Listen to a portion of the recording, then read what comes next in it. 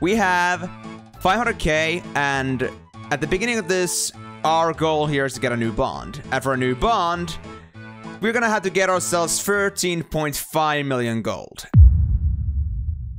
I granted myself a bond as a free-to-play through countless hours of crafting jewelry and high alchemy, and decided after all that effort that I'm not going to let this chance go to waste. I challenged myself to make back the money that I spent on a bond so I won't have to go back, but how would I do that in just 2 weeks? With the advice from a knowledgeable friend and some others who I knew to be familiar with the game, I made a rough plan for how I'll be spending the time to get back where I was and streamed it all on Twitch, while having absolutely no idea how realistic my plan would be. To my surprise though, I ended up doubling the money that I needed while also working on other things in parallel, and in this video I'll be sharing that journey for those who might also be looking to safeguard their membership or are simply curious to see how I did it.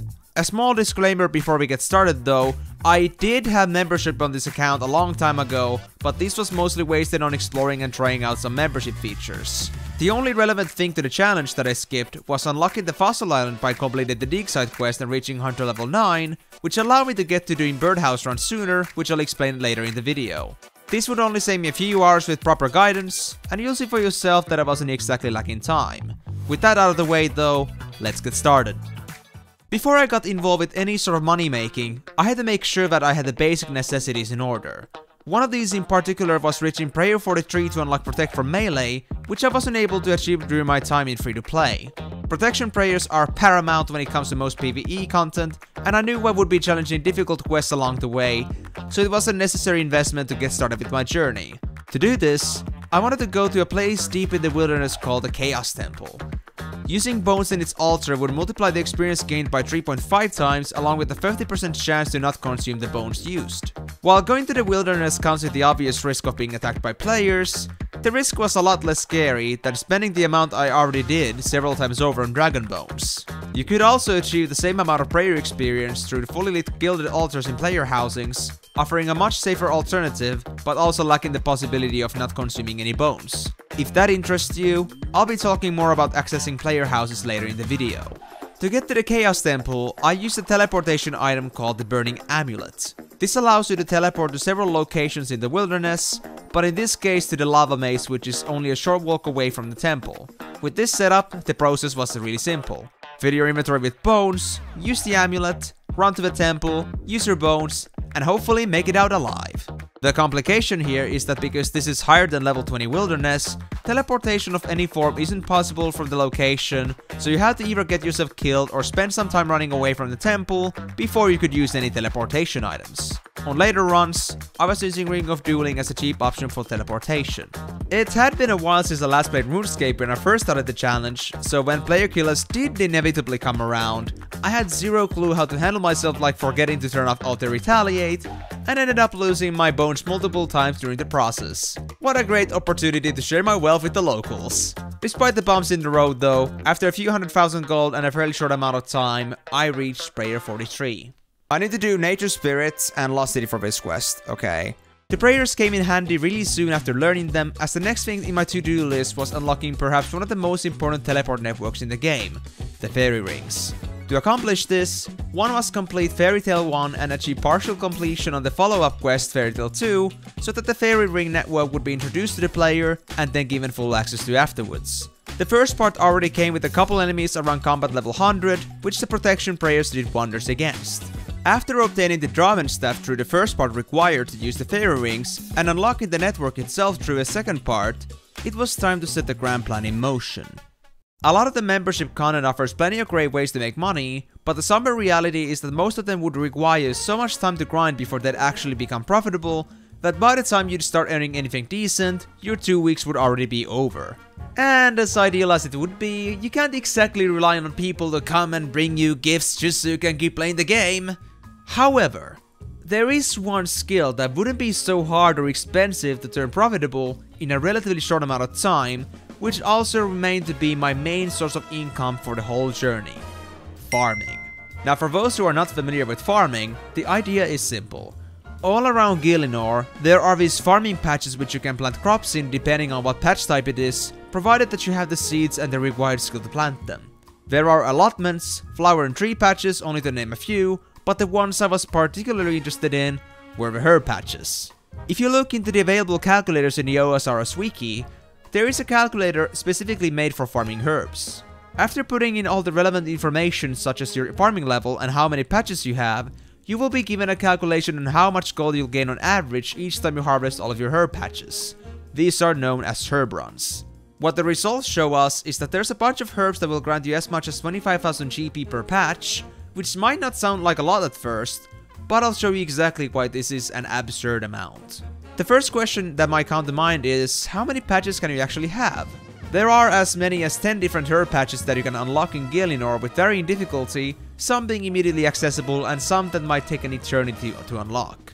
If you look into the herb patches page in the USSR wiki, you can find the locations for each patch and possible requirements that they may have, along with the best methods for traveling to these locations. According to this, there's actually as many as 6 patches that you can easily utilize even as a newbie, with some of them behind very easy quests that unlock the respective areas, Children of the Sun for Civitas Illa Fortis, and Priest in Peril for Mauritania. What this means is that with a little effort, you can stand to gain as much as around 150,000 GP each herb run.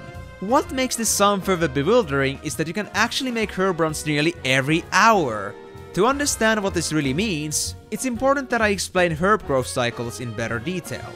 Farming in OSRS isn't actually based on a set timer from the moment you plant the crop, but rather a fixed timer that will update all crops that are currently growing. This varies depending on the plot type, but in the case of herbs, this timer is 20 minutes, updating at every 15, 35, and 55 minutes of every hour. Herbs require 4 ticks to fully grow, so depending on the time you plant your crops, it can take 60 to 80 minutes for the herbs to be ready again. In any case, the growth cycle is pretty frequent and herb runs only take a few minutes to do, making them an incredibly effective source of passive income. Now that I've frantically marketed farming for you, another question remains. How quickly can you monetize it? And this, ladies and gentlemen, or anything beyond or in between, is the point where I'll strike you with awe if I haven't managed already. You can start earning this much as early as farming level 32 or 38 if you want to be safe, by growing Ranar weed or toadflax respectively, which honestly isn't even all that hard to achieve as long as you're willing to invest a few hours into leveling farming. With most of our money making methods, you'd require a lot of money to invest or an absurdly high skill level to achieve in mere 2 weeks, such as 80 or higher, but this requires neither from you. And for a member just starting out, it's the perfect opportunity. So now that the groundwork was done, it was time I started working on earning the money that I need to continue my membership and to get back what I've lost. Or so I thought, but learning to manage all the farming with no prior knowledge was no easy task. Before I could even get to farming herbs, I had to level farming through other patches to unlock my first herb type, Guam Leaf, and go even further to reach the level required to cultivate profitable herbs. The workload kept piling up though as I'd start unlocking tree and fruit tree patches and start growing those along with herbs and other plants at the same time, so I'd initially keep forgetting where all the patches are located and in what order I should do the plots, so I wouldn't waste run energy and time. What I learned during this chaos is that it's better to just focus on one plot type at a time, even if it meant making more runs through the same areas. This means less tools you'll have to carry with you, leaving more space for the actual produce, and allows the crop growth cycles to be more in sync with one another. At first, I did try to get everything done at the same time, but what that ended up doing was make the run so slow that by the time I was done, some crops would be ready for harvest while the more recent plantations would still need some time before they were ripe for picking. This would force me to go do something else while they'd all grow up unless I wanted to stand and wait for my crops to grow, which wasn't ideal, especially when streaming. It took me a while, but in a few days time, I finally started to get the hang of it. I'd start doing herb runs a few times a day, with each run generating me a whopping 150,000 on average, netting nearly $1 million on a daily basis. There are also some things that I would have never realized to take advantage of if it wasn't for the advice that people gave me on stream. You can use any crop that you have on the tool leprechaun present at every patch in the game, and he would turn them into notes for you for free. This was a massive quality of life improvement, as prior to that I had to manually run to the bank and back or bring baskets and sacks with me if I wanted to keep everything. I was also able to utilize the menu entry swapper plugin that I was told to get at the very beginning to not accidentally bury my bones at the Chaos Temple, allowing me to change my left click function from cleaning or eating to using, making it even more convenient to use. You can also make use of POH, or player-owned houses, to gain access to many of the basic spellbook and jewelry teleports in the event you haven't unlocked some of them or don't want to spend money on jewelry. There's this server type called House Party, which is intended towards players hosting their own POH publicly, allowing you to use all of its facilities freely. Most of the houses also have a pool of rejuvenation to fill your energy and hit points with, as well as a gilded altar for a safer alternative to sacrifice your bones with, boostable with the use of incense. World 330 in particular is a very active server for house parties, but is also often full during peak times. Alternative servers are valid too, but there might be times when there are no good houses being hosted. I personally use the POH system frequently to travel between places, as run energy became a constant struggle, and I highly recommend getting your magic level high enough to directly teleport to player housing as well. As I was getting the hang of farming, I also started looking into another potential source of income, the birdhouse runs. For these, you need to do the dig site quest that I mentioned earlier to gain access to a place called Fossil Island. In there, you can find 4 spots which you can place birdhouse traps in, and after 55 minutes of waiting, you can collect them. The primary incentive for doing this are the bird nests, which are priced at around 8000 GP a piece, as they're needed for Ceradome brews. The amount of bird nests obtained depends on the birdhouse trap that you use, which unlock with further hunter levels, so the amount that you obtain gradually increases as you keep doing it. Earning about 50,000 worth in bird nests for a minute's trip around an island, give or take, doesn't sound like a bad deal for me, even if the beginning was a little slow. To make birdhouse traps, you need clockworks, 1 for each birdhouse. These are returned each time you dismantle a birdhouse trap during your runs, so you'll only ever need 4.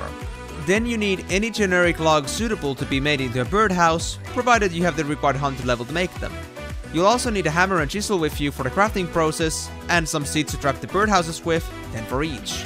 Any seed will do, so just grab the cheapest available from a grand exchange and you're good to go.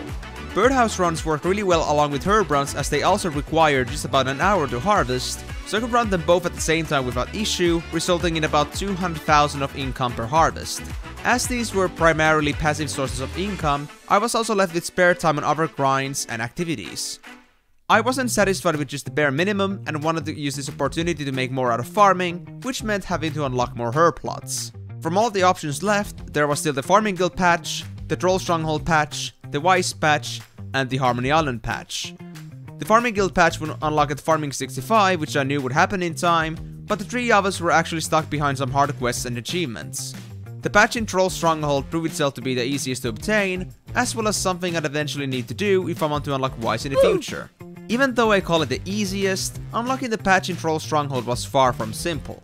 I'll be very clear that if your character is not suited for combat and you're not prepared to get yourself into difficult fights, this is the point where you should stop.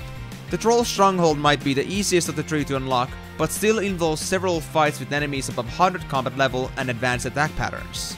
I was blessed to have an absurdly high magic level due to high alchemy grinding to help deal with most encounters, and my melee stats around base 50s, but even then face some struggles. But if you have what it takes and want to squeeze every penny out of farming, I recommend doing the same. At this point in the video, I pretty much mentioned everything relevant to how I mostly made my money during the 2 weeks, so if you came looking for answers just for that, feel free to click away and go about your day. I won't resent you for that. I'm very grateful that I've kept you interested this long, and wouldn't want to keep you longer than necessary. Good luck with making a fortune through farming.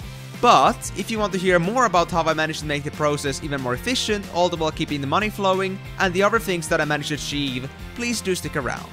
I was quite surprised by how much I was able to accomplish during these 2 weeks, and I'm eager to share that journey with you as well. Unlocking Troll Stronghold was by far the longest project I've had in RuneScape at the time. A lot of groundwork was necessary, including several quests and quest lines that had to be completed, along with skill requirements that some of these quests would have, and I'd go out of my way to either grind or do additional quests that would yield experience for them. Working on the long Trollheim quest line became a routine for me while making herb runs in regular intervals, and I would spend several days trying to complete everything. Eventually, toward the end of my first week, I was finally able to unlock the quest and probably experienced one of the most hilarious quests in my entire life. After all the hard work to reach this far, there was certainly room for some lighthearted fun as well, and the adventure with my arm was certainly a memorable one. Before I start helping you with the whole farming thing, could you just explain why you're called my arm? That's easy.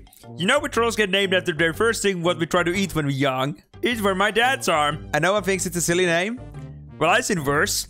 Most humans come through here, they get nice with like all numbers and things what aren't even words. Okay, I'm sorry. I'm having this very strong feeling that this is gonna be turning into one big masturbation joke. Remember guys, this day, when we have declared that my arm is our arm.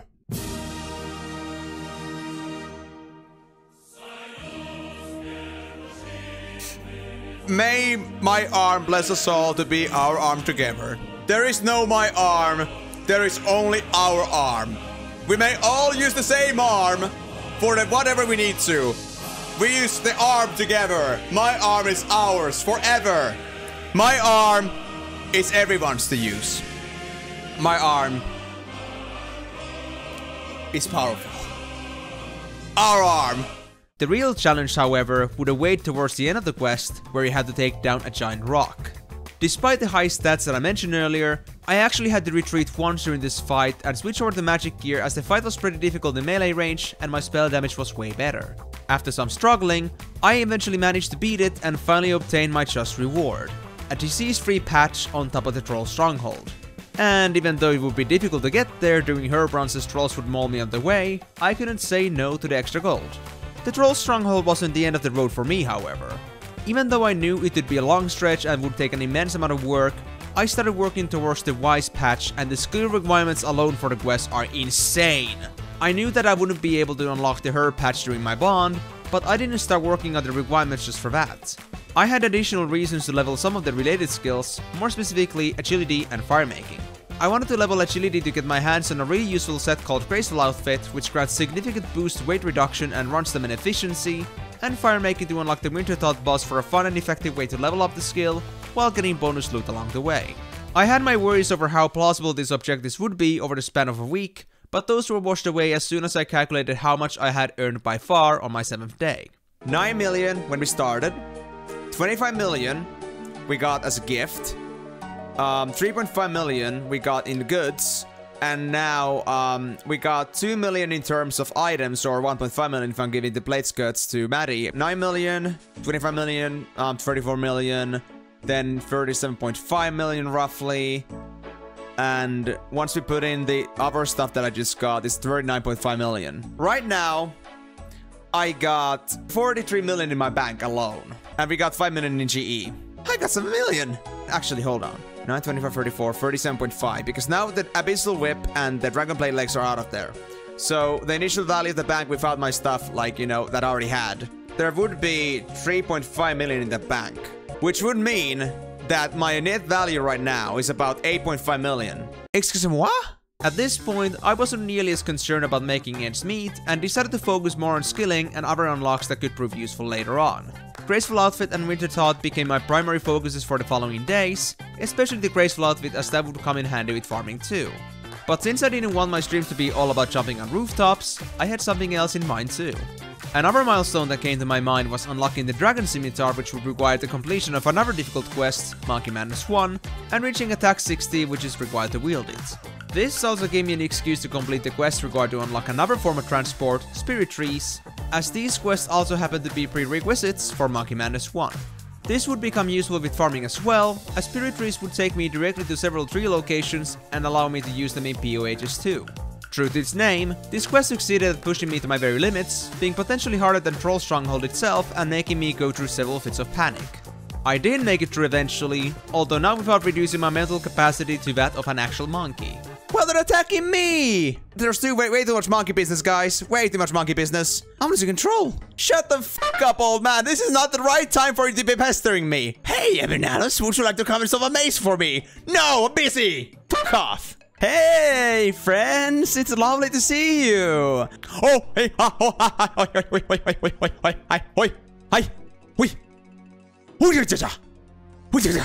Jokes aside though, since I was working on reaching attack 60 anyway, I also took the opportunity to start leveling Slayer in the meantime, as I heard that it would make some good money after the 70s or so. It was also a great opportunity to learn about the later monsters in the game while learning to play around with prayers better. Eventually, when I did reach attack 60 though, the upgrade was massive and all the grinding definitely paid off. Yes, there it is! Attack 60!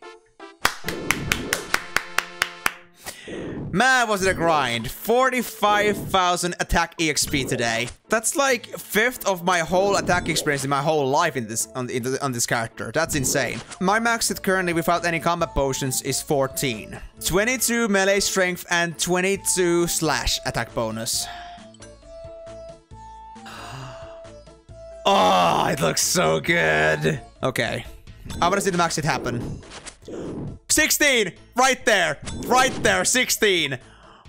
Oh my freaking god. I really want to try the combat potion. I really want to try, but I don't want to waste it. You know what? It's only 4k. And this is only gonna happen once. Max hit 17 without prayers. With prayers. 19. Let's go for 19, boys. 18! 11!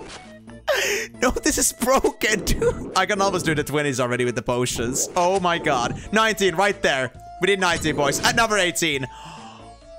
Oh my god, this thing. This is an absolute Chad weapon. After that, I eventually assembled a full graceful outfit and I wasn't really left with much time to work on any other projects, so I started mining in Motherlode Mine to reach the mining requirement for Wise Herb Patch.